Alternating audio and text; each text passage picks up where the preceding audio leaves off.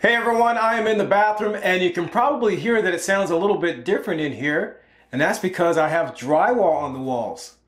So stay tuned.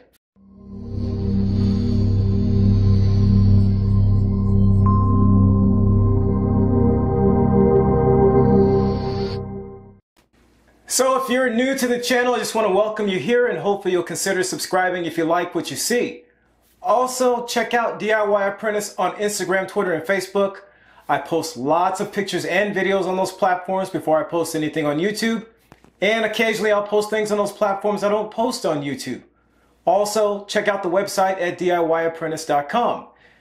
So this bathroom, as you can hear, sounds a little bit different, and that's because I now have drywall on the walls. So what I'm going to talk through in this video is what I did to get the drywall on the walls, some of the obstacles I ran into, and how I overcame those obstacles. So let's get into it. Alright, so let's start with the last minute touches on this wall before I put up the drywall. One thing I forgot is I forgot to move these sconce boxes out a little bit because we changed the depth of the wall. So I had to do that. Took me a couple hours to get this right, where this one is level with that one. I also had to cut the stud over here because bringing this forward, this bracket, the bracket right here, was impacting the stud. So I had to cut the stud on both sides here. This sconce box is about 2.5 inches from the wall. So we're trying to center everything on the wall and on the vanity that's going to be in here. We have about probably roughly around 28 to 29 inches of space between these two sconce boxes. So we probably could fit about a 26-inch mirror if we wanted to do that. We are thinking about going with the frameless mirror and possibly mounting the sconces on the mirror. So stay tuned for that. We'll talk about that when we get to that stage where we're actually putting up the mirror. So I will give you a little bit of a sneak peek at the sconces we're looking at putting up. Here's one of them. I'll go up like that. So that's what it would look like. So we're hoping that'll look pretty good. So this wall is all done. I did have to sand down a few studs and I did have to shim right over here in one spot. That's about it. This wall was pretty much good to go. Alright, so let's talk about this front wall. Now, this was a little bit of an issue because, first of all, you can see right here, I replaced this stud. This is a trimmer stud that goes under the header. And the one that was here before was actually bowing really badly at the bottom. So I replaced that. And I have to remember that this is also not plumb. So when I go to put a door up here later on, I'm going to have to make sure that I don't get a door that's too wide to fit in this opening, because this is really badly out of plumb. The other side's just fine though. If you look in this corner, I'm going to be putting the drywall up on this wall first, because first of all, I can get a gun in this way to set the screws, but also if I put the drywall up on this wall first, on this right wall, then I have very little material left to put the drywall up on this front wall. And so what that means, I'd have to put up a sister or put up some drywall clips so I could put this drywall up on the front wall. I've got several spots where I put shims up. So I just use a 2x4, cut slices on the miter saw, and tack those up with brad nails. So that looks okay. Alright, so let's take a look at this last wall here. This is the left wall. And I had to do quite a bit of work on this wall that I did not expect to have to do. The stud in the corner was bowing. I could kind of look down the wall this way and I could tell that it was bowing. So I had actually the 6-foot level. The 6-foot level actually fit from this end all the way to the other end perfectly. I had to take the caps off the end of the level, but it fit perfectly, so I could get a really good gauge of how flat this wall was. And just like I've done all along, all I did was pretty much start at the bottom, come up a foot at a time, and check for where I needed to sand or shim. So I've got several shims. There's one example there. I had to shave, like I said, this stud down. I ended up using the oscillating tool to get this stud in the corner. So that was the only way I could reach this without actually sanding down this one at the same time. And just like what I've done throughout this whole project, I've been marking C's on the ceiling, so you can see one, see right there, I think. Yeah, right there. So that stands for center of the stud. So I've got that all along this wall here and every other wall too. I'm going to skip this stud because this one is pretty far out, and the spacing from here to here I think is somewhere around, I want to say about 18 inches. So I should be okay with skipping that one stud. And one last thing I need to do on this wall before I close it up is I need to put the mud ring back on this electrical box. One other thing, I need to make sure that when I install the drywall that I don't put a seam right here in this corner. So I don't want to have a sheet of drywall in here and then start another sheet across the top and then do another in the corner. Throughout this house there are seams like that and we've got cracks. So what I'm going to do is put one sheet all the way across here and then we'll cut the opening out of that one sheet.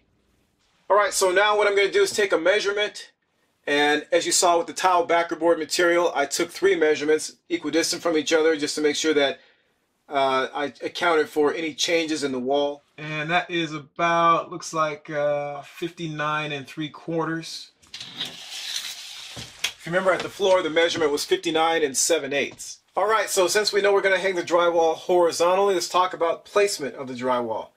Now, I haven't done much drywall hanging myself, especially when you're involving electrical boxes, so I'm going to kind of talk through this and see if it makes sense to you here. But basically, if I measure down from the ceiling at 48 inches, that's where our first sheet would end, because we're talking again about 4x8 sheets of drywall. And that spot right there is really not good, I don't think, for mudding and taping. So I thought, okay, well, let's measure up from the floor instead. That would end right there. Again, probably not a good spot for mudding and taping since we'd have to mud and tape around this electrical box. So probably not a good idea. So my thought was to have the drywall in somewhere in this area. What I did instead, I said, okay, the one thing I do know of that I've read is I don't want to have a taper at the floor, because we have to fill that in and be able to install baseboard trim later. So I don't want to have a taper down there, which means I need to cut off about 3 inches of the drywall. So that puts us at about 45 inches. So I said, okay, let's measure up from the floor instead. So 45 inches is right there, then add a 1/2 inch to bring this up off the floor. Puts us right there at 45.5. So if I measure down from the ceiling down to this same spot, that puts us at 46 1/8. So that seems to be a really good option. I could then mud and tape right in here, right along the wall there, and that would be just fine. So that's what I'm going to do. Alright, so this is the product that I'll be installing. This is 1/2 inch DensArmor Plus by Georgia Pacific. This is a moisture resistant drywall. This is not your standard paper drywall. So it does not have paper on the outside like your regular drywall. This actually has fiberglass. Alright, so I've got a brand new blade on my utility knife. I'm going to go ahead and cut the drywall now.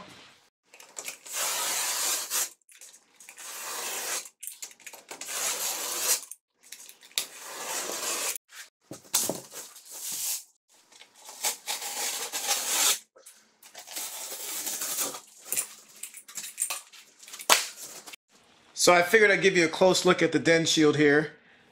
You see it's quite a bit different from regular drywall. We've got fiberglass on the outside, and then it looks like another layer of fiberglass on this side, and then this is a gypsum core. Got my rasp.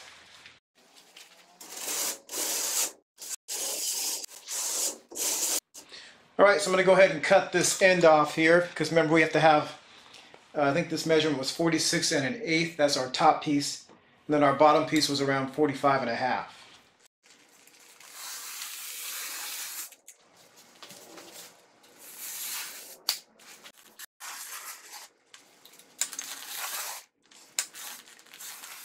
See if we can get this to break off cleanly here.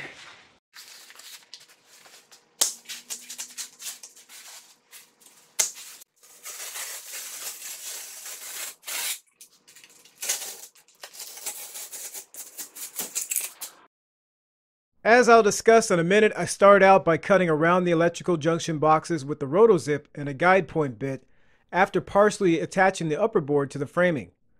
Now, to make the cuts on the floor in the garage purely based on precise measurements, I would measure from the ceiling and the wall, which are level and plumb respectively, to the boxes, taking into account the 1/8 inch gap between the board and the wall. A 1/8 inch gap around the boxes seemed adequate. Also, if you're not using the Rotozip method, a couple wood support blocks might be useful. Alright, Alright, so I've got the two electrical boxes cut out here, and you can tell they went a little bit rough. So what happened, I started to use a Rotozip on this first box. I used a guide point bit here, and as I started to cut around here, it started to dig into the box. So I think I was pressing just a little bit too hard. So also, as I started to cut around the box, I hit one of these locator nubs with the Rotozip and it threw it off. So one of the things you can do, as I've read, you can take the utility knife and just slice those locator tabs off the side of the box so you can trace around it more freely. So I ended up taking this board down and I actually cleaned it up in the garage and then brought it back in the bathroom. So not the prettiest looking thing, but it'll work for us here. I also sliced a tab off on the side over here because it was pushing the box back in the wall a little bit too much. And we still have to mud and tape this area. And so this is going to come up a little bit higher than it's currently looking right now, because this is actually a beveled area of the drywall. I also changed out this mud ring. I was noticing that the box was sitting a little bit too far back, or at least the mud ring was sitting too far back in the wall. So I had a 1/2 inch mud ring before. I changed this out for a 5/8. Alright, so I'm going to go ahead and start putting my screws in. I'm just going to use the impact today. I was going to break out the screw gun, but I don't really feel like using that.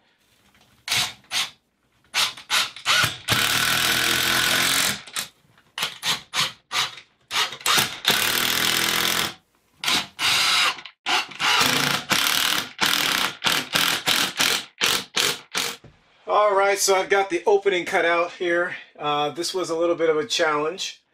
I started to use the drywall saw to cut right here, and about 1.5 inches in I realized that that was not going to work very well because it started to crumble a little bit.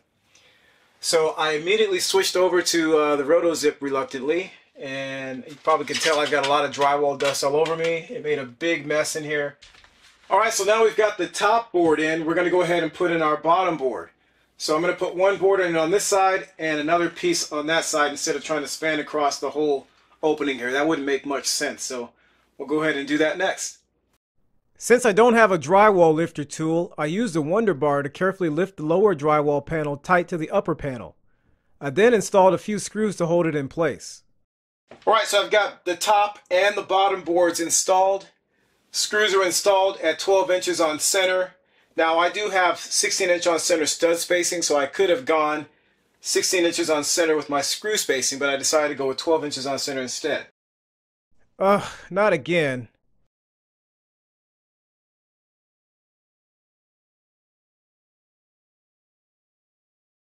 See links in the description below.